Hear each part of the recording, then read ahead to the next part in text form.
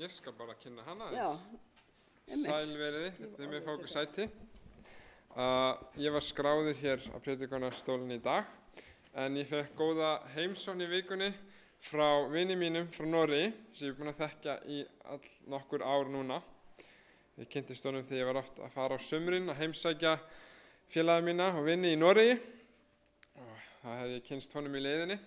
Og já, Jan Davíð bara svona svipum aldrei ég. Við ætluðum báðir að fara á sama tíma Andrews, en það leiddust aftur okkar í mismunandi vegi. Hann núna að læra til læknisfræði í Noregi, en hann mjög virkur í sínu söfnuði bara í Noregi og meðal kirkjunni og meðal unga fólksins að predika og gefa svona biblíuleksu til fólks.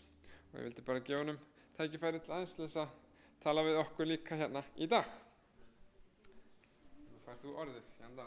Okay. One thing that I wonder about, how many of you understand English when I speak? Okay. We translate anyway. Okay, yeah, I understand. I just want to know how it is, sort of.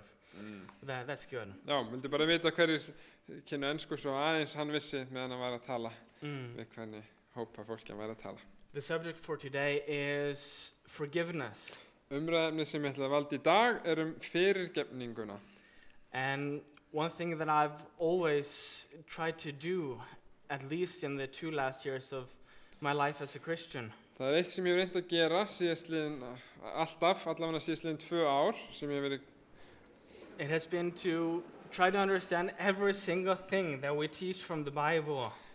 Að skilja allt sem við kennum úr Biblíunni. Within the context of God's love. Í bara tengslum við kærleika Guðs, sérhverja kennisetningu sem við höfum. And one verse that I often come back to is a verse that we should know as our own phone number. Og það eitt vers sem ég kem aftur og aftur til, sem vers sem við þættum öll að þekkja vel. And that is 1 John chapter 4 and verse 8. Það fyrsta Jóhannesarbréf, 4. kapli, 8. vers. If you have your Bibles, I would invite you to turn there. Og ef þið hafið reikninguna með ykkur, eða Biblíuna, þá býð ég ykkur að fletta þangað. Upp á fyrsta bréf Jóhannesar, hið almenna, 4. kapli, 8. vers.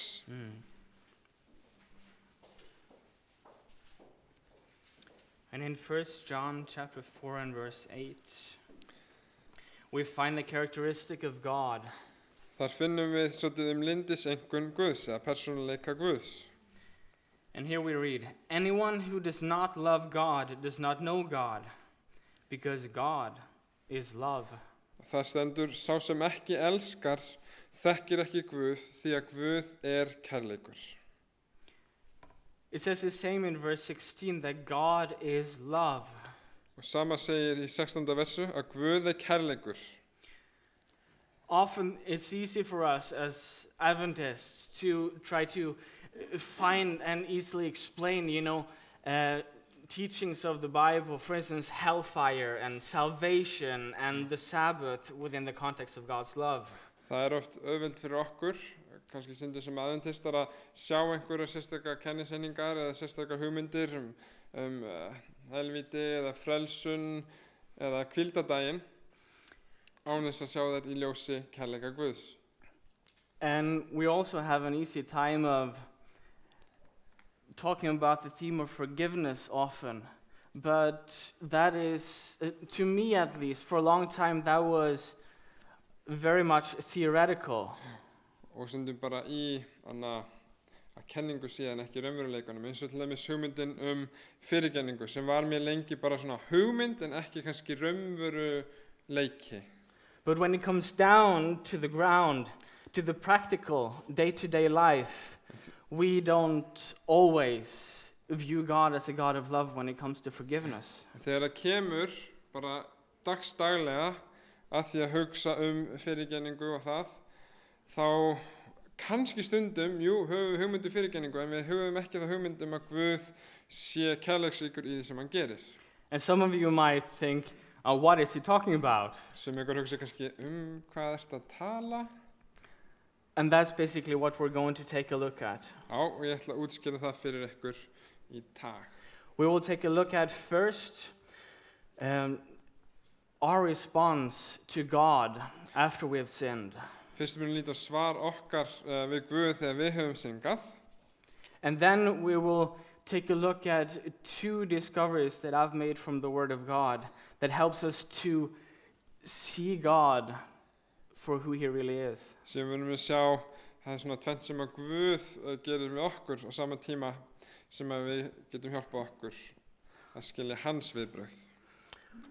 If we start in Genesis, we don't necessarily need to turn there because you know that God, He creates in Genesis chapter 1. Við byrjum í fyrstu Mósebók, í sköpunarsögunni þar. He creates the first day and it is good. Þar séum við að hann skapar á fyrsta deginum og það gott. He creates the second day and it's good. Hann skapar á öðrum deginum og það segir og hann sá það var gott. And He creates the rest of the week and at the end, He says it is very good. Hann skapar og það segir og hann sá að það var gott og hann sá að það var gott þangað til að á síðasta degi segir hann og sjá og það harla gott.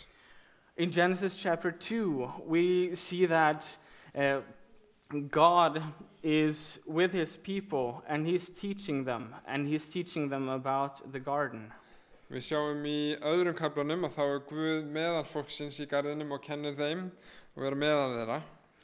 And one thing that He says is that you can freely eat of every tree of the garden, but there is one tree in the middle of the garden that you cannot eat. Og við sjáum hann segir við þið megi gera hvað sem þið viljið og borða sem þið viljið, en það bara einn staður sem sérstaklega frátekinn sem við vil ekki að þið etið af. Because if you eat of this tree, then you'll die. Því ef þið borðið af því, þá munið þið sannlega deyja. And then we get to chapter 3 and we see that the serpent tempts Eve to eat of the tree. Síðan fyrir við í 3. Mósebók og við sjáum að Evu freista til þess að borða af trénu. Question. Did she know that it was wrong to eat of the tree? Spurning, vissi hún að hann var að gera rangt með því að eta af trénu? Já. Yeah? Okay, so what she did knowingly and she knew that it was wrong. Svo hún vissi hvað hún var að gera þegar hún gerði þetta. Hún vissi að það var rangt. Let us try to put ourselves into the situation. Have we ever committed a sin and known that it was a wrong thing to do? Setjum okkur sjálf í hennar fótspor. Höfum við einhvern tímann gert eitthvað sem við vissum að væri rangt og gert það samt? Vitandi það? You know in your own life.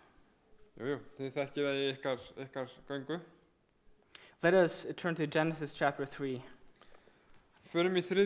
kafla 1. Mósebókar. 1. Mósebók 3. kafli. Genesis chapter 3. And we start in verse 8. Við lesum frá versi 8. And in verse 8 we read, And they heard the sound of the Lord God walking in the garden in the cool of the day, and the man and his wife hid themselves from the presence of the Lord God among the trees of the garden. Þá heyrðu þau til drottins Guðs sem gekk í aldingarðinum í kvöldsvalunum og maðurinn og kona hans földu sig fyrir augliti drottins milli trjánna í aldingarðinum. In my mind, I picture before the fall that when God came, Adam and Eve you've come to spend time with us. What a wonderful thing. Ég sé fyrir mér áður fyrir þetta, þá hafi þau verið í garðinum og þegar Guð hafi komið, út og komið eina tíma með ykkur, frábært. Maybe you've sensed that in your own life, that when you have a really good time with God, you can't wait to get to the Bible. You can't wait to get some time and to pray and spend time with God. Það hefur kannski reynt það í ykkar göngu þegar þið eru svona góðu sambandi við Guð, þá það bara spennt eftir að eiga tíma með honum í orðinu og með honum og í félagskap. But when you've done something that you knew you shouldn't have done, En eftir að hafa gert eitthvað svo þú vissir, ég átti ekki að gera þetta. It's as if when God comes, Þá svona eins og þegar Guð kemur, we run and we hide. að þau þurfum bara að hlaupa í burtu og aðeins að fela okkur. Sin separates us from God. Því að syndin aðskilur okkur frá Guði. And Adam and Eve ran and What? hid themselves. Og Adam og Eva hlupu og földu sig. Have you ever noticed in your own life that after you've committed a sin that you just don't feel like spending time in the Word of God? You just don't feel like, I just want to pray to God. Hefur þú einhvern tímann upplegað í þínu lífi eða þú hefur gert eitthvað sem vissi að vera rangt, viljandi syngað eitthvað, að þú hefur ekki haft löngun til þess að eyða tíma með Guði og ekki fundið tilfinningu til þess að eyða tíma með honum að biðja, heldur viljið bara fela því og fara í burtu. In Isaiah chapter 59 and verse 2, it says, as your iniquities are separated between you and myself, God says. Og í Jesaja 59. kafla, öðru versi, þá segir að sekt ykkar eða synd, hún skilur ykkur frá Guði ykkar og syndir ykkar hylja auglit hans, svo hann hlustar. Já. Let's continue to read in verse 9. Lesum áfram í versi 9. But the Lord God called to the man and said to him, where are you? Drottinn Guð kallaði manninn og sagði við hann, hvar ertu? And he said, I heard the sound of you in the garden, and I was, notice this, afraid. Og hann svaraði, ég heyrði til þín í aldigarðinum og ég varð, takk eftir, ég var hræddur. Before they'd approached God, but now they ran away. Adam ran away because now he was afraid of God. Áður fyrr þegar þau hefði eitt tíma með Guði í garðinum, en núna þegar hann kom, þá földuðu sig af því að þau voru hrædd við návist Guðs. But the first verse that we looked at spoke about God and it said that he's love. En fyrsta versi sem við lásum hér í dag sem fjallaði eðli Guðs sagði að Guð kærleikur. Not just merely loving, Ekki bara elskandi og svona góðu náungi heldur, but it is the essence of who God is, not just a characteristic. heldur er það eðli hans að hann sé kærleikur. But now they're afraid of love. En nú eru þau hrædd við kærleikan.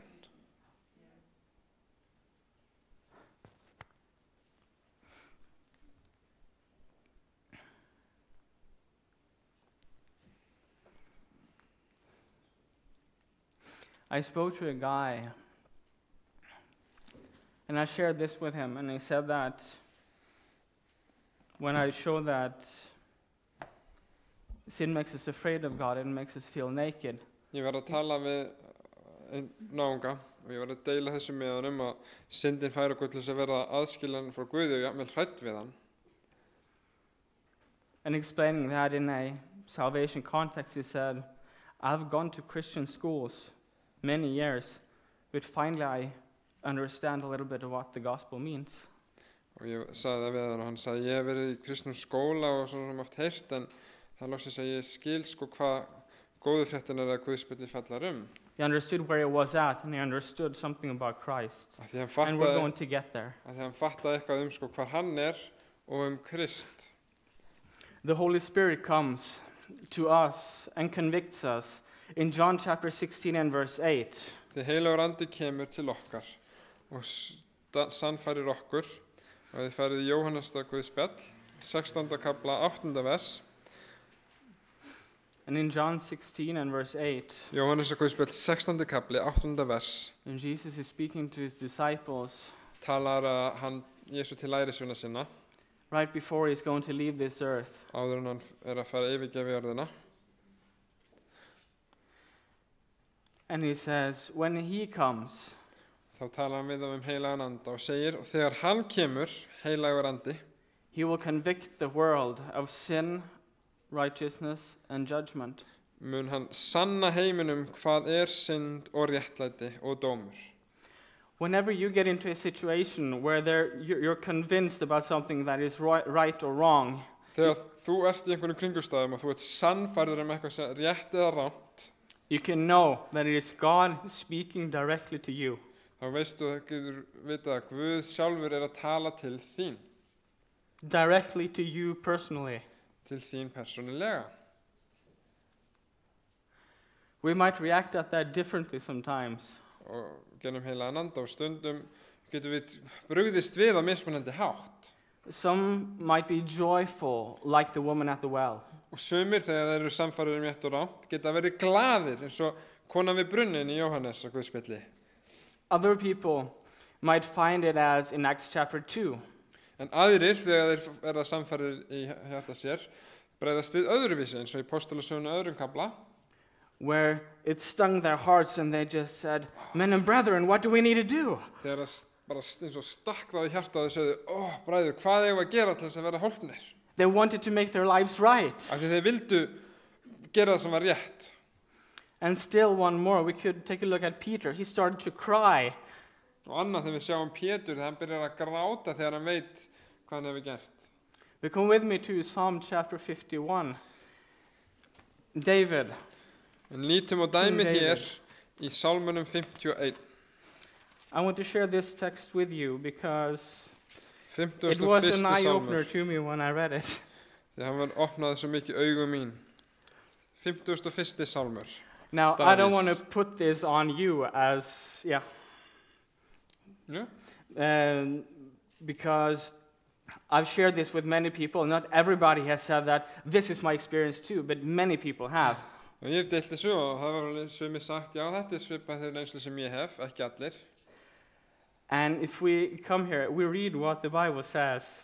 David's experience. Við munum lesa aðeins reynslu Davids í svipaðum kringumstæðum. 51. Davids sálmi. In my Norwegian Bible is verse 5, but in this English one is verse 3. Já, það svona einhver munur á versunum, við skulum bara finna út úr þessu. Yeah, it says, "For I know my transgressions, and my sin is ever before me." Já, í 51. Davids sálmi, 5. versi, þá segir, ég þekki sjálfur afbrot mín og synd mín, hún stendur mér stöðugt fyrir hugskots sjónum. So, the Holy Spirit worked on David. He knew what was wrong. Eftir að Davíð hefði syngað, þá virkaði heilagur anda hjarta hans og hann vissi hvað var rangt og rétt. He knew it. Hann vissi það. And it says that the sin stands always before me. Og hann sagði það eins og syndin væri bara alltaf stöðugt fyrir hugskotssjónum mínum. Have any of you experienced that whenever you knew something was wrong, that you just couldn't seem to shake it off your mind? Hefur einhver ykkur upplifað það þegar við vitað að vera eitthvað rangt í líf ykkar, Yeah, þess að there are gæti some. ekki hristað í burtu, það var hérna stanslaust fyrir framann ykkur. Some of you are like, "Oh, I don't really, oh." Sem But- hérna, But yeah, I believe I could see it on your faces. You're smiling. Many of you. ég veit að sumir hafa reynt þetta og vita hvað hann að tala hér.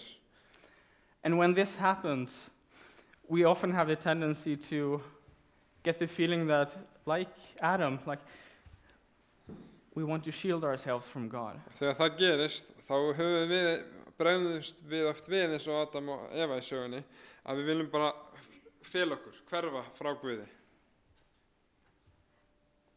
Now, this can cause us to either walk towards God or to go away from God to avoid. Þannig að þetta getur annarkvort fengið okkur til þess að fara í burtu frá Guði til þess að reyna að fela sig eða þá til þess að koma til hans. To avoid the confrontation. En annars til þess að fara í burtu til þess að koma í vekk fyrir svona confrontation. Let us now take a look at two characteristics of God that has helped me to approach God instead of walking away from Him to avoid the pain. Já, en eins og ég var að segja, það fær mann oft til þess að hverju burtu til þess að koma í vekk fyrir að svona reikningsskil eða þurfa að horfast í augu við það. Og við ætlum að líta á 2 einkenni hérna sögunar Guð sem hafa fengið mig til þess að frekar ganga til Guðs heldur en að eins og þau fela sig fyrir honum. Number 1 is that God is a constant. Ok, nummer 1 að Guð hjálpi mér einhver, fastur, fasti. God, He does never change. Hann fasti því að hann breytist ekki. There is no changing with God. Það engin breyting í hver hann Often we think that when I sin, something in God changes and He becomes mad at me. Það eins og við hugsaum stundum þegar við gerum eitthvað rangt og synga að það eitthvað svo breytist eitthvað í Guði þegar ef ég ger eitthvað þá breytist hann og hann hefur svona ekki velvild til mín eða reiður við mig. Hugmyndin virðist það vera svo. But God, He's a constant. En Guð sem fasti og breytist ekki. And we could use this illustration with a wall. Við getum nota dæmi vegginn. the wall is solid, and if I should push against the wall, Veggurinn þéttur og þrátt fyrir ég ít á vegginn, if I should push and push and push, who would move? ef ég ít og íti, hver hreyfist þá? The wall or myself? Ég eða veggurinn? Þú? I would move. In the same way, when I sin, I don't push God away from me. I separate myself from God. Alveg eins og með mig þegar ég ger eitthvað, það ekki að ég íti Guð í burtu, það eins og ég íti sjálfum mér í burtu frá honum. God is still there. He's still love. He still loves you. Því að Guð breytist aldrei, hann alltaf fastur, hann kærleikur. Maybe you sit here and think about one terrible thing that you've done in your life that you haven't told anyone about. En stundum að fólk hefur eitthvað kannski eitt sem það hefur gert rangt sem það aldrei neinum sagt.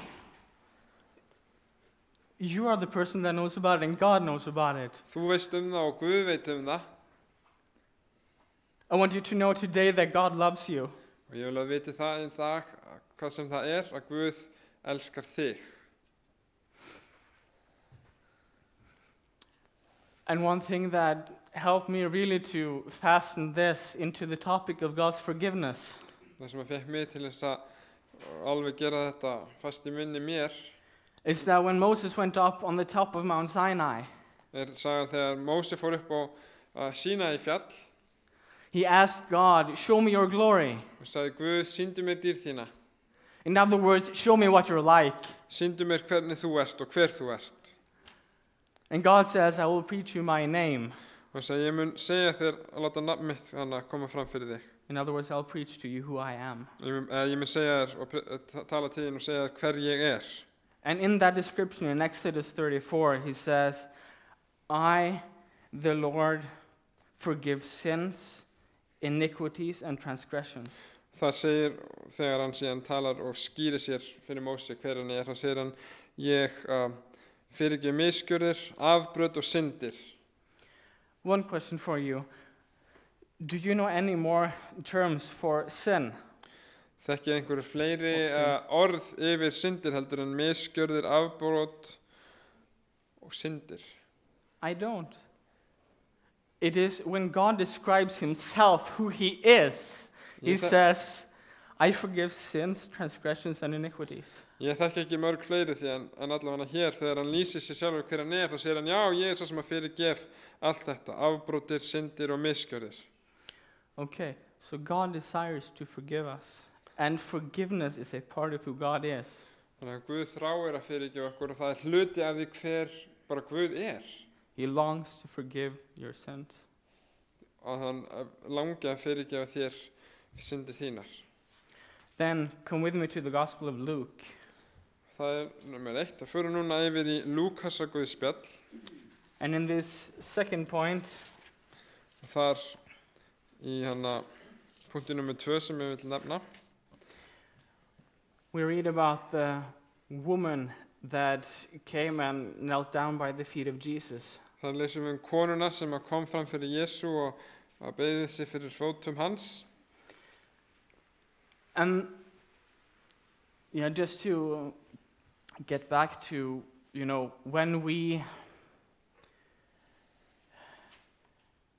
when God convicts us of sin, we feel like God is trying to punish us in some way because of the bad feelings. We might do. Not everyone, but we might feel like he wants to punish us. Það stundum þegar við erum kannski samfærið synd og höfum svona samviskubit eða sagt þannig að manni finnist eins og Guð sé kannski að reyna að refsa manni fyrir eitthvað. But this text shows another side of that is quite powerful. Og hér sjáum við sögu sem sýnir allt aðra hlið af því og mjög kröftug saga. And we start in verse 44. Í 44. versi 7. kafla Lúkasar Guðspjalls. Then turning toward the woman, he said to Simon. Hann snýr sér að konunni sem hafi verið á fótum hans og sagði við Símon. Do you see this woman? Lúkas 7:44. Sér þú þessa konu, Símon? I entered your house. You gave me no water for my feet, but she has wet my feet with her tears and wiped them with her hair. Ég kom í húsið og þú gafst mér ekki vatn á fætur mínar en hún vætti fætur mínar með tárum sínum og þerraði með hári sínu. You gave me no kiss, But from the time I came, she has not ceased to kiss my feet. Ekki gafst þú mér koss, en hún hefur ekki látið að því að kissa fætur mína allt frá því ég kom. You did not anoint my head with oil, but she has anointed my feet with ointment. Ekki smurðir höfuð mitt olíu, en hún hefur smurt fætur mína með smyrslum. And notice this in verse 47. Here's the punchline. Therefore I tell you, her sins, which are many, are forgiven, for she loved much. Og hérna hlustið að þetta, sem er svona aðal punkturinn. Þess vegna segi þér, hérna mörgu syndir hennar eru fyrirgefnar, enda elskar hún mikið. Okay. Sá sem elskar lítið sem lítið er fyrirgefið.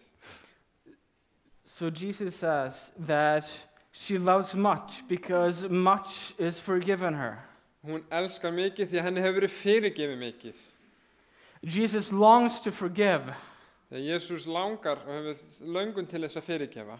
And when Jesus comes to you, it is not to punish you, Og þegar Kristur kemur og samfæring kemur til manns er ekki til refsingar, but it's because he wants you to grow in love. heldur vill hann að við vöxum í kærleika. He really wants you to grow in love. Eins og við lásum hér, hann vill að við vöxum í elsku eða kærleika. And what does that mean? Hvað þýðir það? Jesus he told this young ruler, he said, you shall love the Lord your God with all your heart, your mind, and your soul, and your next as yourself. Eins og Jesús Kristur sagði, að þú skalt elska Guð af öllu hjarta þínu, af öllu mætti þínum, af öllum styrk þínum og náungan eins og sjálfa þig. In other words, Jesus says that you can love God emotionally, intellectually, physically with your body, and also get the best social relationships possible. Eins og hann sagði, þú getur elska Guð, hvað maður að segja, andlega, með líkamannum eins og þú ert, og félagslega við náungan. Jesus desire for you to grow in his love in all aspects of your life. Þegar hann vill að þú vaxir í kærleika á öllum hliðum sem tilheyra því. Maybe you felt that Christianity isn't that relevant for me. Kannski hefur hugsað, já, kristindómur, hann ekki svo mikið svona, á ekki vikið með mig. But Ekki raunverulegur. what Jesus says is that he can actually help the totality of your life to increase. You can get a good relationship with God. You love God. And you do that with the whole person that you are. And that's the greatest joy you can ever have. En Guð segir, hann vill hjálpa okkur að vaxa í kærleika og þú veist, í öllum hliðum þeirra persónu sem þú ert. Og það svo mesta gleði sem maður getur haft. And then let's turn to the last text. It was our scripture reading. It's 1 John chapter 2. Þá ætlum ég að fara á textan okkar síðasta sem við lásum sem ritningarvers. Það 1. Jóhannesarbréf 2. kafli, 12. vers. And the 12th verse, yeah. Fyrra bréf Jóhannesar almenna 2. kafli, 12. vers. And this text answers a question that I've spoken to many of youth at my age. They've had the thought, can I really know that my sins are forgiven me? Og þetta sem ég hef talað við og hefur svaraði sem að margir svona mínu reki hafa spurt sig hvern varðandi að fyrirgefningu þeirra syndir og að vita það. Vera sannfærð að það sé raunveruleiki. In verse 12 we read, I am writing to you, little children, because your sins are forgiven for his name's sake.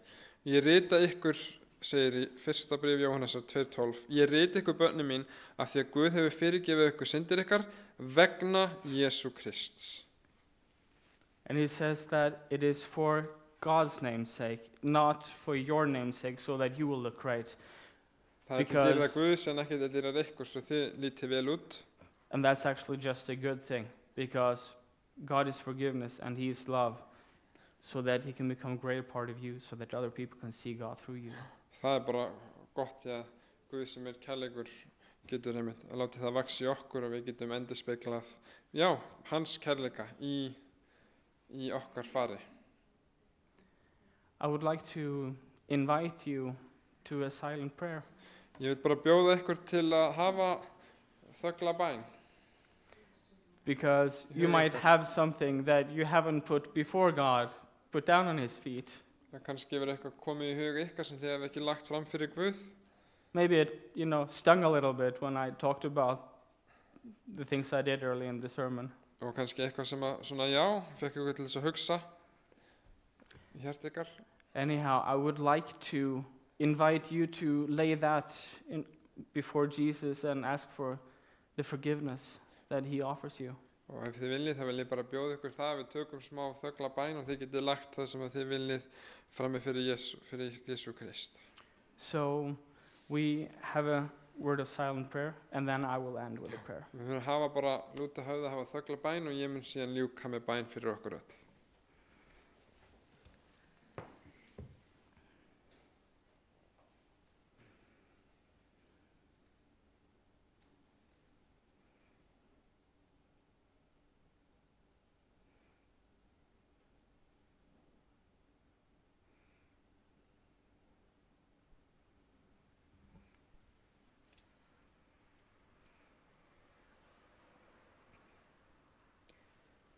Father in heaven, Himneski Faðir, we thank you that you're a God of love við þökkum þér að þú ert Guð kærleikans and that you seek to forgive us og þú leitast til þess að fyrirgefa okkur and also to cleanse us from our sins. og hreinsa okkur af öllu synd. We know that in and of ourselves we do not deserve that or anything. Við vitum að í okkur sjálfum þá ekkert sem að það skilið beint. But we thank you that you're a God that loves us and that you care for us. En að þú ert Guð kærleikans og þykir vænt okkur. You've heard our confessions. Þú hefur heyrt að okkur játa frammi fyrir þér. And we thank you that our decisions have been written down in the books of life. Og við þökkum þér það að allt sem við gefum þér, það ritað í bók heiminsins. Father in heaven, we would ask you to bless us. Við biðjum þig, kæri Faðir, að blessa okkur. Bless this day. Þennan dag. I want to pray especially for this church here in Reykjavík. Við biðjum sérstaklega fyrir þessari kirkju hér, Loftsalnum og í Reykjavík. That you will pour your spirit over this church and this congregation. Og andi þinn megi koma yfir þessa söfnuði hér. So that everyone can be even more closely knit to you. Svo við öll megum vera samofin þér, Faðir. We thank you for this beautiful day. Við þökkum þér fyrir fegurð sem við höfum í dag úti. In Jesus' name, amen. Í nafni Jesú Krists, amen.